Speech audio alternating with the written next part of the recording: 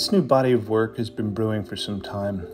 It started, as much of my work does, by playing with ideas and making experiments, studies, things that pique my curiosity.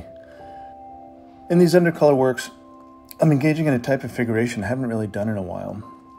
Here, I'm able to let my little monsters play.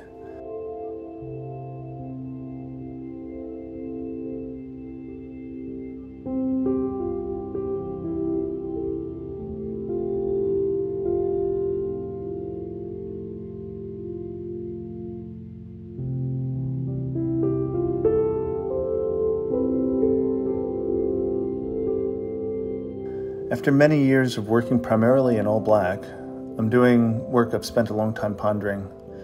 It's exciting to be doing color work I've been ruminating on for some time. I usually have different projects happening at once, and that allows my brain to rest on a certain body of work or a piece, to use a different kind of thinking on another project that might be related, but different enough to feel crisp and fresh. This is incredibly helpful when I hit a wall in a piece, or even a series. It means I can work around the problem I've come up with. More importantly, I can keep working while I'm thinking through something in another body of work. The different types of painting also feed into each other.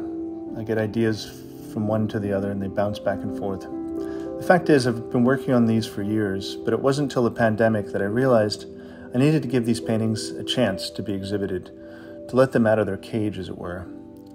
And for me, that makes it very exciting.